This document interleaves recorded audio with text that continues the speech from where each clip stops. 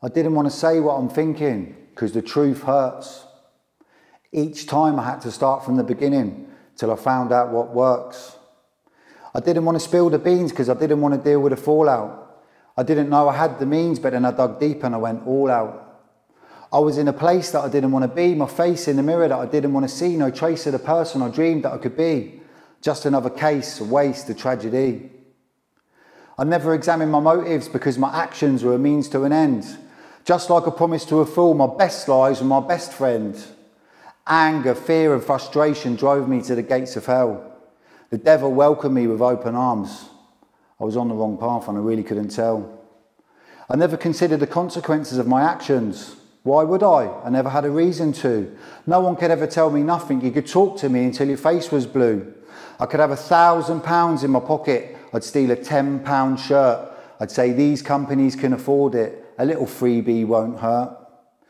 Everything I saw was mine for the taking. All I could see is the money I'd be making. Forget about the laws that I'd be breaking. What's mine was mine and yours I'd be taking.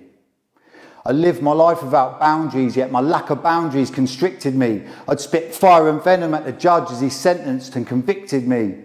I was immersed in a dark pool of insanity, sedated with pleasures, drugs, sex and vanity, coerced like a mule, the carrot in front of me. I wasn't aware that God had a plan for me. I was travelling through life like an automaton, always asking the question, what's going on?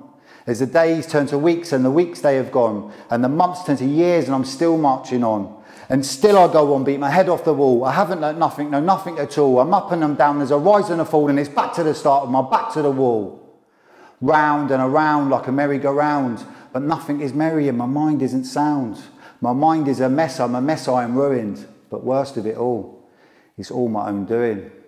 The darkness, the madness, the sadness, the pain, over and over and over again. I'm reaching, I'm screeching, beseeching the Lord. You live by the knife and you die by the sword.